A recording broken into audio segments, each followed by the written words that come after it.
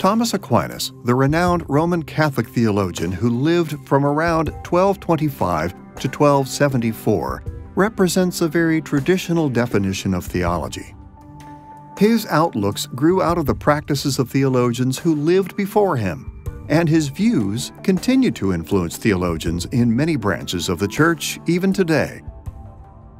Thomas is a huge inspiration to me because Thomas models for us how we could approach, on the one hand, the sacred texts of Scripture and the teachings of Christianity and the desire to be faithful to this, and at the same time, all of the input, all of the data, all of the research, all of the movements in mainstream philosophy and science of your day as well.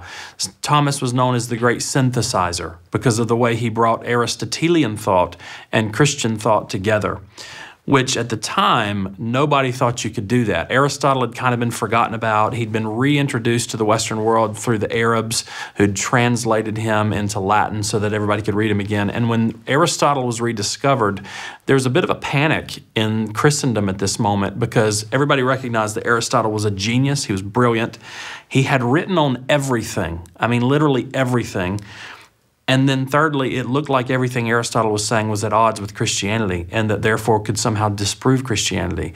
And along comes Thomas, who takes this stuff very, very seriously, this philosophy very, very seriously, and at the same time, he maintains his orthodoxy. He maintains a strong, deep, not just ideological commitment to Christianity, but a spiritual commitment to Christianity as well, and he begins working on the intersection between these two.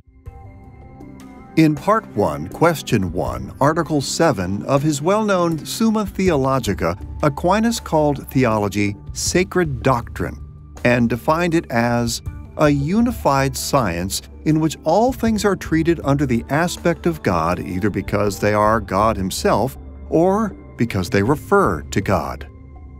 Two dimensions of this definition deserve special attention. Notice first that Aquinas identified theology as a science.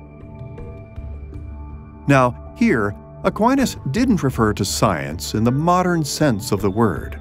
Rather, he used the term science in the older and broader sense of an intellectual or scholarly pursuit.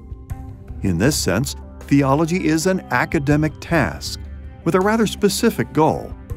Much like people study biology, psychology, literature, law, or history, theologians pursue theology as an academic discipline.